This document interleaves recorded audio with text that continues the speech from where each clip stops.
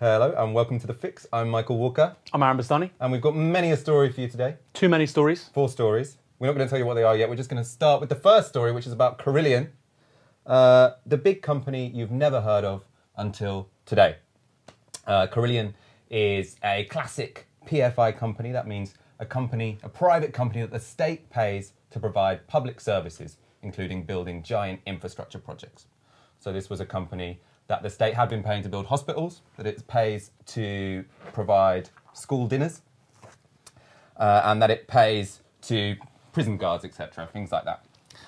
Cleaning, catering, and construction. Yeah, so 3 C's. Instead of a school employing someone directly, the government will pay Carillion to provide the school dinner.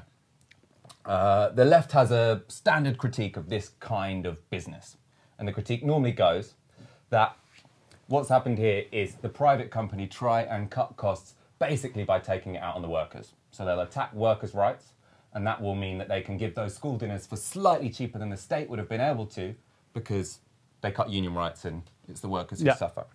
The other critique tends to be, which is justified, is that because of close relationships between these particular companies and the government, a company will spend a certain amount of money on building a hospital and they'll get loads more back in the future from the state and the hospital. This is PFI, right? So this is PFI, so you end up with a really cushy deal. But this is the industry they're in. So this is the business model they would have been working on. PFI is a bit like, imagine you have no money, you have no deposit, and you can get a £500,000 flat as a mortgage, and you go, this is amazing, I've just moved into a wonderful big flat, and it turns out actually you have to pay £1.5 million for a £500,000 asset over 40 years. That's a bit like PFI, basically, which means sooner or later the chickens come home to roost.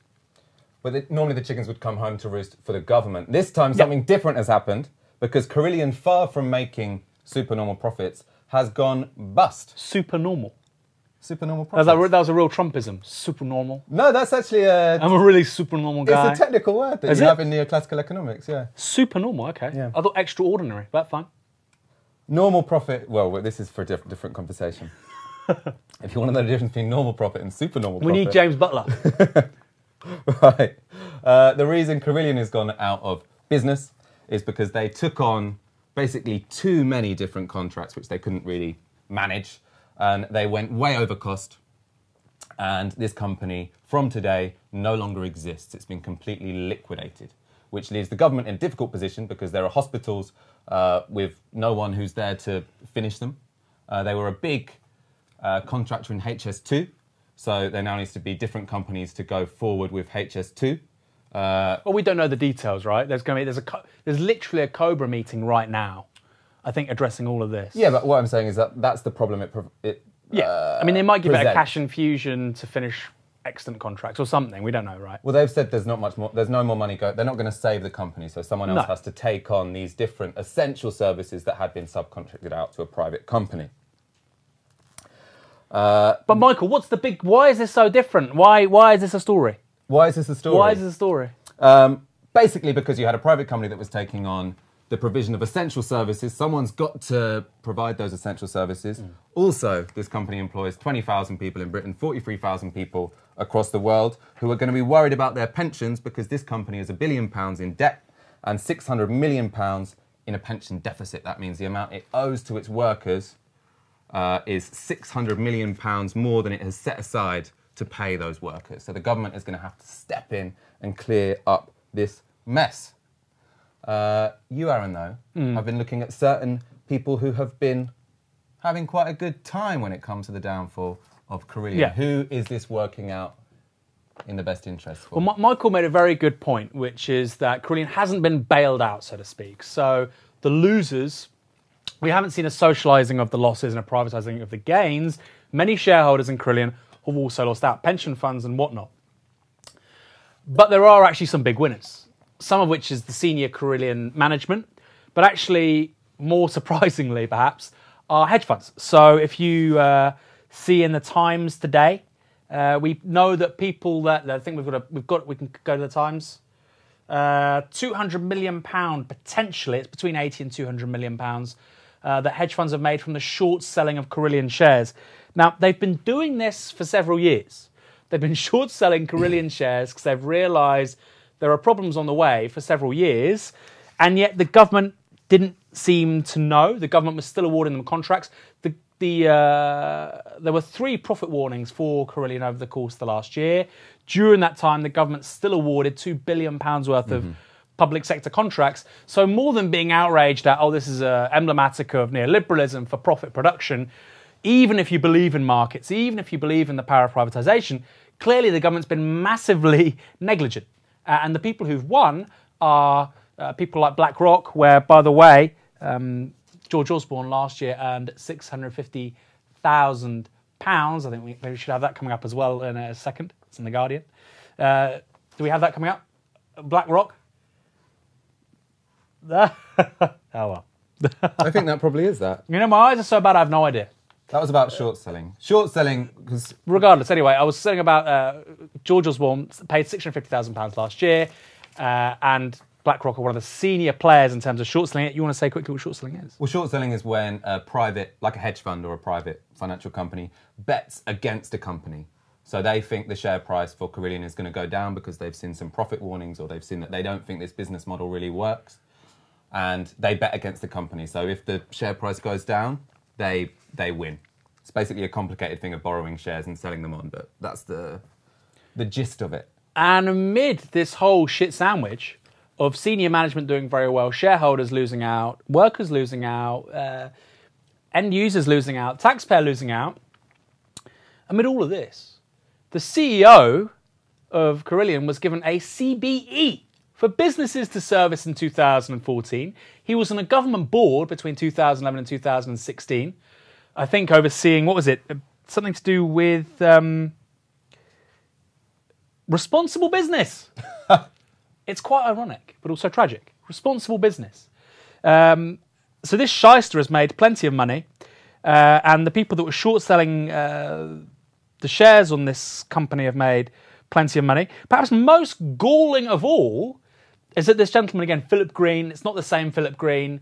He's still a parasitical, money-grabbing tick, but it's not the same Philip Green. In 2015, he was a signatory of a letter which was co-signed by 100 captains of industry, leaders of business, on the front page of the Telegraph, saying that people should vote Tory, and that Labour meant more job losses, less growth, and an economy which didn't work for most people. Well, that, in fact, is precisely what Carillion is. It was led by that man, that liar, and because of his ineptitude and because of the government's negligence, the only people that have won out from today, who are drinking champagne in the streets of the City of London, are the hedge funds. People that work for Carillion and companies like it. They're worrying about the next paycheck, where they can meet their mortgage payments, where they can feed their kids. That's where Britain is in 2017, and that's why we need to fundamentally transform how we run our economy. And how would that transformation take place? What are we replacing companies with Carillion with? Well, I think we're very lucky at Novara Media. We want to announce the launch of the Paul Mason column today. If you go to novaramedia.com, you can see a great article by Paul on precisely this. And the final couple of paragraphs, you know, he's quite kind to markets. He says you don't necessarily need to socialise all this stuff. You don't need a massive... I would actually disagree with some of that. But he seems to think that a lot of this is down simply to the misalignment of incentives in the market sector. And the way this is done is that you are effectively incentivising poor performance from companies like Carillion. And you're incentivising their management teams, like Mr. Philip Green, CBE, to be very myopic and short-term. Yeah. So to put that in super simple terms, yeah. So one option which you haven't mentioned is just that you bring this all in-house. So instead of... Nationalise it. Instead of giving contracts to private companies to build the hospital and to give the school dinners out, you bring that into public ownership, which in terms of school dinners should definitely happen. I mean, they should get... Especially for workers' rights, because it's much better to work for the school that you work in than to work for a company which is based in a different city and which is committed to trying to undercut your wages. All the outsourcing stuff should be brought back in-house. Yeah, exactly. We agree with that. But in terms of the big infrastructure projects, one option is to nationalise it. The other is to make sure there's proper transparency so that the government doesn't give out contracts to businesses who are fundamentally about to go bust because of mismanagement, by CEOs whose incentives are misaligned because they can make massive personal gain £660,000 a year. Or was it 660 million? I don't know. Anyway, this dude's making loads of money. I think you're getting confused with George Osborne at BlackRock. No. He was on 650,000. The CEO one of his Carillion 17 is jobs. still making shed loads of money until October. And their bonuses were completely inoculated from the performance of the company. I mean, only politicians and the leaders of these major weirdo conglomerates, Sodexo, Capita, Serco, G4S. Nobody knows, G4S, you think they work with prisoners, they lock people up, they work as security guards, and then you find out that they're cleaning the arse of donkeys at the local animal sanctuary. They seem to do everything. There are often very weird incentives with the management of these companies. Next story. Well, this is I enjoyed this one so much. Now, you might be thinking, you hear every day, Nick Clegg, Alistair Campbell, Andrew Adonis, the usual suspects. They won't have it. They want a second referendum. They will not accept Brexit and the will of the people as of June 2016 now, isn't it? It's almost 18 months ago. But now we know an interesting man has joined their ranks. One Nigel Farage shocked the world last week when he said he wants a second referendum on Britain leaving the EU. What is for certain is that the Cleggs, the Blairs, the Adonises will never, ever, ever give up. They will go on whinging and whining and moaning all the way through this process. So maybe, just maybe, I'm reaching the point of thinking that we should have a second referendum. On what? On EU membership. The whole thing? Yes, of course. Now, subsequently, Mr. Farage said that he'd been misunderstood, that he doesn't think there should be a second referendum, despite using literally that exact word, should. He was worried that there'll be another referendum. He wants his fellow Brexiteers to be prepared. But he's very clear in that excerpt, right? He's saying there should be a second referendum. Now, go and Google the word should. It will tell you obligation, duty, something which is correct to pursue. So should means that he wants one. Now, why would Nigel Farage want another referendum? What do you think? Well, the mainstream opinion about this is basically that Nigel Farage is feeling a bit down because he doesn't have enough attention anymore. Obviously, the campaign to leave the EU was what made his career. Now we're leaving. He doesn't really have that much to talk about on TV. He had bet a lot on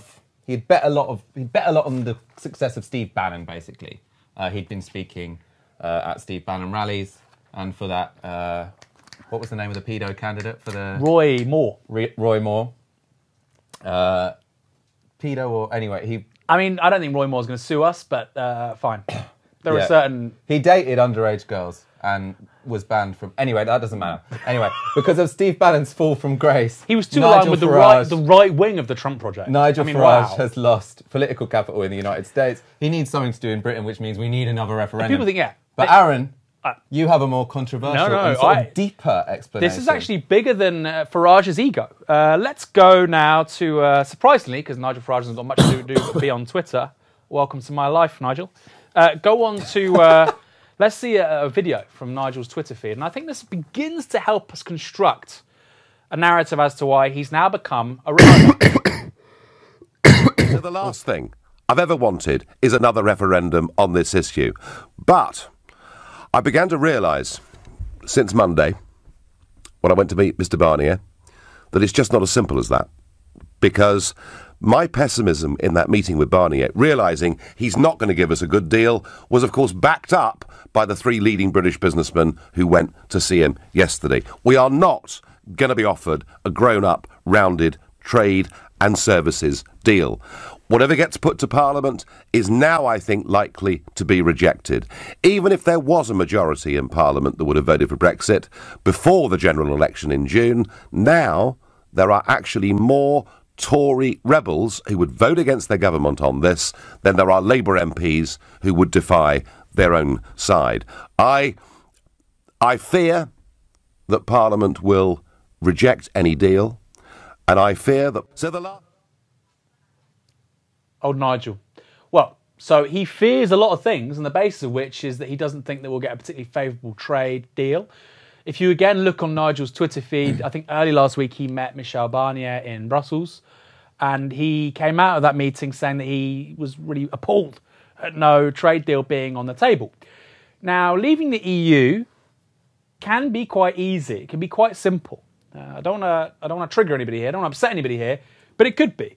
But we would have to stay in the single market. There are plenty of people in the single market in the European Economic Area or the European Free Trade Area, like Switzerland, like Norway, all these countries that Farage was saying we could be just like. We could do that. But then we wouldn't be able to set our own trade deals. We wouldn't be able to wheel and deal in the world. And we wouldn't be able to have migration caps, which, let's be honest, is what Farage and many people who voted for Brexit, that's what they want. So we can't do that. So what the likes of Farage want instead is a Canadian-style trade deal with the EU, which means no tariffs and no barriers on trade between Britain and the EU. And let's cut to that video with David Davis, I think we may have it, where he talks about a Canada plus deal. If the basic deal, I'm being very crude about this, but is Canada plus the city or something like Canada that? plus as well, probably Plus. would be Now, one way of putting it. But the pluses are difficult, aren't they? Because, for instance, the French want to steal as much of the city as they possibly can. So the fact that they can... I wouldn't use that word. That's your word. That's my word. Yeah. It's possible if... Canada plus. So there's a bit of an issue here because what they want is they want a Canada-style deal, no tariffs, no barriers. Canada squared. Canada to the power of 15. But they want basically tariff-free access to the European market, but they also want passporting rights for the city, but they also want to set migration caps, but they also want to have independent trade policy with the rest of the world. Now, you can't have all of this. And so what Farage, and bear in mind, Nigel Farage's only job outside of politics is working as a commodities trader in the City of London. His concern is that we could have a Canada-style deal, again, very doable, but London will lose passporting rights. Now, what does that mean? It would mean that London fundamentally would be at a distinct advantage to Frankfurt, to Paris, to Dublin in terms of financial services. More or less, I think it would probably be the end of London as a global financial hub. Now, I think this question should be posed to Nigel Farage. If we leave the EU, but it means that London doesn't have passporting rights and it loses its preeminence as a financial city, would you rather be in or out? And I think Farage is beginning to put his cards on the table. He'd rather be in the EU. So for 20 years, this man has been mouthing off about leaving this club, this kleptocratic, phony, elite-driven organisation. It turns out he never had a fucking plan. It turns out he doesn't know what happens next. And it turns out he has no contingencies if we can't have our cake and eat it. Whether you're Brexit, whether you remain, leave this lying phony where he belongs. And that's in 2016. We're going to go to a break. Great.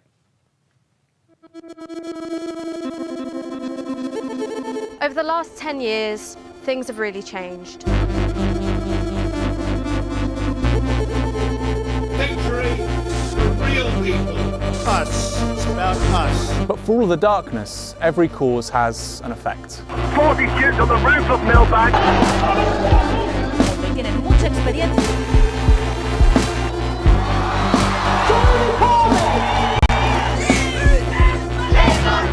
For all the talk of change, the present moment is really one of crisis. A crisis of democratic representation. Of identity. A climate crisis. Of a failing economic model which isn't working for most people.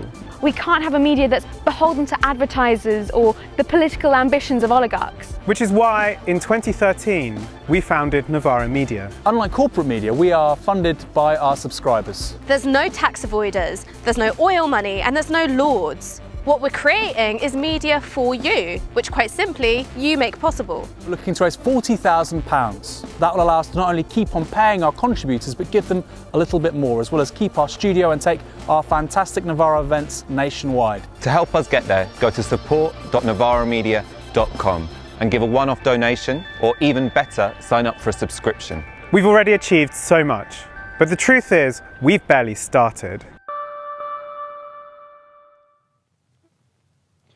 It wouldn't be a fix if we didn't talk about Donald Trump. And of course, last week, as you're probably already aware, maybe you heard about this, Michael? Yeah, I did. The Donald referred to a bunch of countries as shithole countries. He was referring to primarily to countries who now send lots of immigrants to the US. This was in a bipartisan meeting, including Democrats. And reports have said that Trump said during that meeting, why are we having all, and I quote, why are we having all these people from these shithole countries come here? And he followed by saying, why don't we have more people coming from countries like Norway? Accounts suggest that when Mr. Trump was told that the largest group of immigrants with the status they were discussing, which is temporary protected status, he was told they were primarily from El Salvador, from Honduras, and from Haiti. The president responded, Haitians? Do we need more Haitians? Oof. Do we need more Haitians? So, yeah, this was a bit strange, and it kicked off a strange debate around a president that would have the temerity to use the word shithole in office. What do you think, Michael? Well, I mean, obviously it's completely outrageous, and obviously the difference between Norway and the countries he's talking about is the race of the people that come from them. In terms of the practical import of what he's saying, I mean, it is standard conservative discourse that conservatives tend to want people from certain countries for certain unsaid reasons. I mean, even in the EU debate, there was a lot of talk of, why don't we get more people from Australia and America and less people from Eastern Europe? So I do think that or even within the European thing, they'll say French and German doctors. They don't say Romanian baristas who have just as much right to be here under the current framework, right? Yeah, implicit in a lot of what Farage says is we've got no problems with Australians and French, but Romanians. I say implicit, so don't sue me. I mean, at this point, I'm pretty sure he probably has explicitly said it. Yeah, he probably has said it explicitly. What do you think? I think that, and this made people think maybe I'm being, rude. I think Donald Trump maybe has early stage dementia. Because having seen people like this, the occasional outbursts, the sort of the speech patterns he has, I think it's possible. And I'm saying this for a couple of reasons. We now know that Ronald Reagan, as early as 1984, was suffering from dementia. His son was on record as saying that from as early as 1984. You know what uranium is, right? It's a thing called nuclear weapons and other things, like lots of things are done with he had dementia, but it was only documented from the early 1990s. And then furthermore, we know that as people live longer, dementia and Alzheimer's, and I'm sorry for the team here, I've actually moved around things a little bit. Dementia and Alzheimer's are becoming more of a health risk. It's now the leading killer in England and Wales. I think it's 6th in the United States. So in the early 20th century, most people died from pneumonia, bronchitis, infection, tuberculosis, diphtheria. Okay? Today it's cancer, heart disease. Hopefully, as our healthcare gets even better, which it won't, by the way, under neoliberalism, but if we win, it will do. More and more people will be suffering and dying from dementia and Alzheimer's. Okay, so this is a very real topic because more and more people will have it. But I think in the case of Trump in particular, this is an issue because the president has the nuclear codes. They have huge agenda-setting powers. If you actually watch what he's saying, I mean, it's a different guy to the man we even saw 10, 15 years ago. There's a few examples I've pulled up, and we're going to go to them now. Does this seem to you like a man who's in full control of his faculties? You know what uranium is, right? It's a thing called nuclear weapons and other things, like lots of things are done with uranium, including some bad things. My uncle was a great professor and scientist and engineer, Dr. John Trump at MIT. Good genes, very good genes, okay? Very smart. The Wharton School of Finance, very good, very smart. You know, if you're a conservative Republican, if I were a liberal, if I ran as a liberal Democrat, they would say I'm one of the smartest people anywhere in the world. It's true. But when you're a conservative Republican, they try, do they do a number? That's why I always thought went to Wharton, was a good student. Went there, did this, built the, I have to give my credentials all the time. My uncle. Yes, there's this thing, I mean, you're into this, I know this, that he has the sort of register of a 4th grader, and that makes him the arch populist. Except the people in the background look quite worried there. Because, I mean, I think that went too far. If you go to YouTube and you put Donald Trump 1980, 1990, 1995, he's actually, I mean, people might disagree with this, I think he's quite an articulate, eloquent person who still has a populist register. But he can't form full sentences here. For a very long time, he's been a white supremacist, but now he's a white supremacist who seems to have less relationship to reality. Yeah. But just the way he talks seems to be changing. And, he's just had this medical, I think 2 days ago, there, but it's entirely sort of arbitrary. The only details that are released are at the behest of the president. So we don't know on a bunch of things what's going on. And like I say, look, Reagan had Alzheimer's in the final years of the Cold War. Imagine if Trump had something similar whilst he was trying to take on the evil empire of the Soviet Union. It is a worry because, like I say, so much American foreign policy and its competencies, especially nuclear weapons, are concentrated in the powers of one man. And it's concerning. I mean, it is a big worry, especially with the nuclear button. I think one conclusion, though, is it ultimately doesn't matter whether he does or whether he doesn't, because to get rid of this is being discussed a lot in America at the moment, especially because of the book by Michael Wolff. I think with good which reason. made him sound off the chain. But to get rid of someone on the grounds of not being fit for office, you need at least a majority of the cabinet of the people he's appointed. You need a majority of both houses of Congress. I mean, it's not going to happen. And I think what's relevant here as well is that he hasn't deteriorated since he was elected. So he has a democratic mandate as someone who speaks and acts like this. So I don't know how far that diagnosis would get us. I want to be clear. I'm not trying to stigmatise this stuff. It's going to happen to more and more people. In fact, my genome, apparently I'm quite disposed to getting Alzheimer's as they get older. But it's a consideration. People are living longer. And if we're going to have more and more people in public office in older age, which is going to happen because all of society is aging. Okay, in 1916, if you were born, you had a 1 in 100 chance of reaching 100 years old. Today, you have a 1 in 3 chance of reaching 100 years old. So, we've got this thing up here about Alzheimer's in the US. It's the 6th leading cause of death in the US. It's going up all the time. So I'm not trying to stigmatise it. This is a genuine issue. And actually, I think with Trump, look at him over time, and I think it's kind of pretty obvious what's going on. There's many things going on, but I think that probably is one of them. I think it's a, We're going to end on good news. Go. Which is... a rarity. Rarity. Oh, we get quite a lot of we good do get a news lot of here, news. don't we? This is the NEC elections. The left slate, the Momentum slate, has won. Yasmin Dar, John Landsman and Rachel Garnham will enter the NEC tomorrow. Hopefully to democratise the party. This wasn't met by joy from all quarters of British society, especially the British establishment. So I think we're going to get up the Evening Standard headline. Corbyn's Red Army's takeover. Is takeover complete. Yeah. This is bizarre on a number of levels. Well, obviously George Osborne can't have the headline, I was the Chancellor when batshit Carillion was given loads of government contracts when even hedge funds were shorting it. Yeah. You can't have that as the front page, right? But it's also not just a distraction. I think this is going to become increasingly a dominant media narrative. One that Labour are revolutionaries and extremists when we really just want to reverse privatisation, fund the NHS properly and do it by taxing the rich, or very reasonable, moderate demands. In the context of neoliberalism, though, revolutionary. Yeah. This is our problem. Bernie Sanders style revolution. Yeah. Not 1917 style revolution. Preferably not. Preferably not. Preferably not. I'd rather have central heating rather than, Oh, I agree, preferably not. Yeah. Be involved in some shenanigans like that. But more importantly than that, we are going to see more and more the establishment press try and give the impression that Labour Party is being overtaken by a doctrinaire bunch of people who are instilling discipline in basically Soviet Leninist fashion. Touch wood? No, I'm joking. Well, to some degree, touch wood. Because this is exactly what hasn't happened in the Labour Party. The left don't have total control, which is what Kevin Schofield said today. 172 MPs voted against Labour members to get rid of Corbyn in 2016. 172. They're still all there. They're still the majority of the PLP. Well, they're not all there. I mean, Most of them about will be right. 5 or 6 have sort of like resigned at the last election, but no one's been deselected, no one's been disciplined. Penis, or John Woodcock, as I like to call him. That's his real name, actually, John Woodcock. He's still there.